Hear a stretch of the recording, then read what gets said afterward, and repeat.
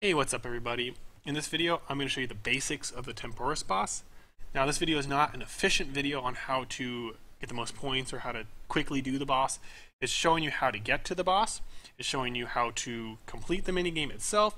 It's showing you how to get points, and it's showing you how to get your reward. So it's a very introductory video for those people who are trying to learn how to do Tempoross. Now, the items you will need for the minigame are a bucket of water, a hammer, a rope, a small fishing net for your reward at the end, and a harpoon or dragon harpoon. I highly recommend the dragon harpoon as you can equip it and save a spot. And I also recommend bringing angler outfit if you have it, because you get more XP, and then some weight reducing items such as the graceful cape and gloves, and then Rada's blessing so you get a little bit more fish. But again, none of these are actually required, they're just recommended to help with the minigame itself. They're really only, it's not really required, but kind of required would be the rope and then obviously a harpoon, because you need the fish. Alright, so to get to the start of the minigame, make your way to Al Kharid and come to my location in the southwest. And here we're going to take a boat to the ruins of Unkar. And so take that ferry boat. And we're not in the minigame just yet, we're actually in the city just outside the minigame start, in the ruins of Unkar. And we make our way to the west, and we're going to board the Sea Spirit dock, where we'll start the minigame. So come here and then climb the rope to get in the boat, where the minigame will begin. Now we can see how long before the minigame starts. This person's going to give us a time where it will start automatically, or if we get enough people, like in Passive Control, it'll also start automatically. Alright, when the screen goes black, that means we're going over to the beginning of the minigame. And here, I'm going to show you where to pick up some items. Here is the bucket, and then you can pick up the bucket and then fill it at the water pump. You can get some rope, you can get the hammer, and you can get the harpoon for fishing. Alright, so go ahead and get those items if you want. Definitely get a harpoon and a rope, and then get off the boat and start harpooning at the fishing spots. The fishing spot you pick actually does matter. Right now it doesn't, because they're both the same. But in a few seconds, a fishing spot's going to spawn, and you're going to want to prioritize that fishing spot because you catch double the amount of fish there. And the more fish, the more points. Obviously, the more points, the more rewards. So none of the fishing spots have really changed yet. Okay, over here to the east, you see that fish jumping? This is the fishing spot you want to prioritize, because when you're fishing here, you're going to catch twice as much harpoon fish. And if you look in the chat box, see, I managed to catch an extra harpoon fish because it jumped out. And points definitely matter. So if you look at the inventory screen, I have the points broken down. You get 20 points for shooting an uncooked fish at the boss. And okay, so the screen's going blue. What you want to do is tether to these poles. If you don't tether, like I just did there, not only did I lose some fish, but I lost my rope. And you need rope to tether to the pole. So try and tether to the pole when you can. That only happens when the screen goes blue. Alright, point-wise, as you can see, 65 points for shooting a cooked fish at the boss. That's where you really want to prioritize shooting cooked fish at the boss. That's why you cook. And then when the boss's energy gets 0% and you can actually physically attack the boss, you get 55 points for each time you attack that boss. And then as the storm hit, you can see the fire is here. I'm going to get 20 points for dousing this fire. Though honestly, I really don't recommend going out of your way to douse the fires.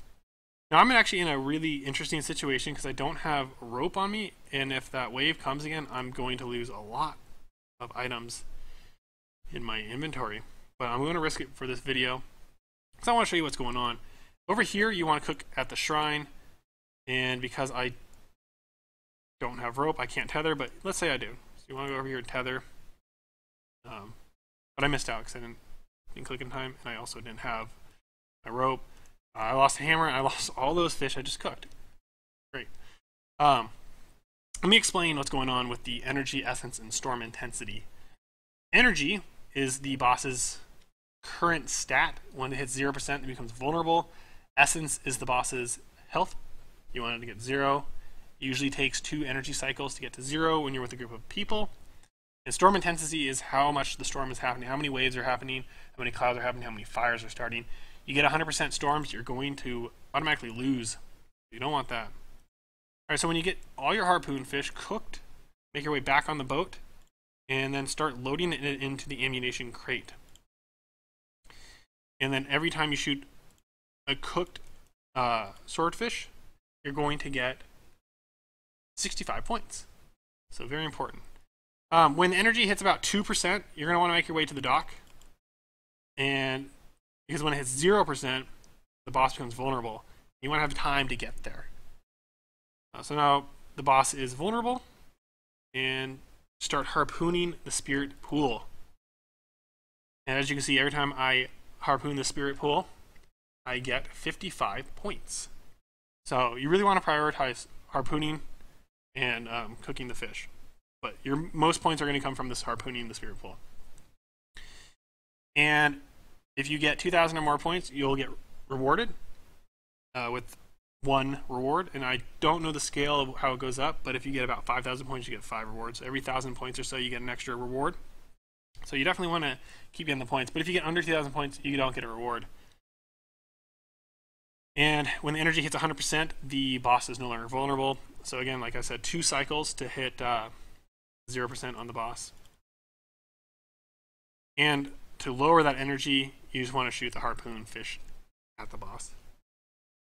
So it's kind of like Winter Tot if you're familiar with that minigame. But yeah, you catch fish, cook fish, shoot fish, boss is vulnerable, attack boss. And hopefully it happens again where the storm comes, and I can show you the tether, because I haven't really had a chance to show that to you. All right, so here's the storm. I know it's going blue. I might not even make it.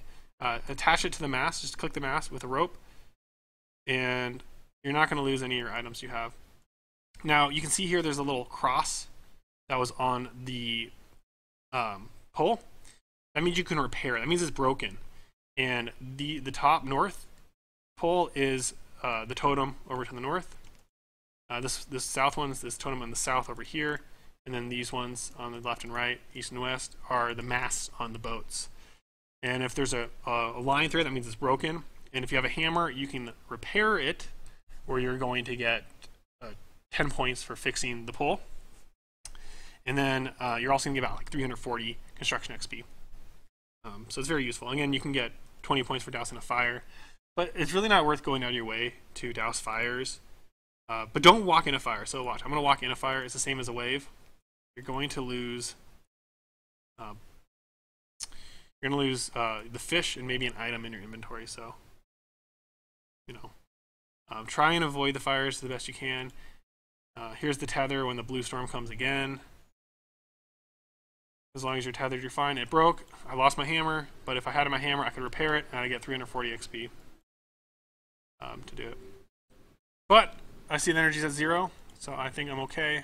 I'm just going to go ahead and finish off the boss. And then, because I have over 2,000 points, I'll get rewarded. And I'm going to show you where to get the reward, as well as a small fishing net if you don't have one. Alright, so I didn't get a lot of points, but I did get 1 reward point towards my total.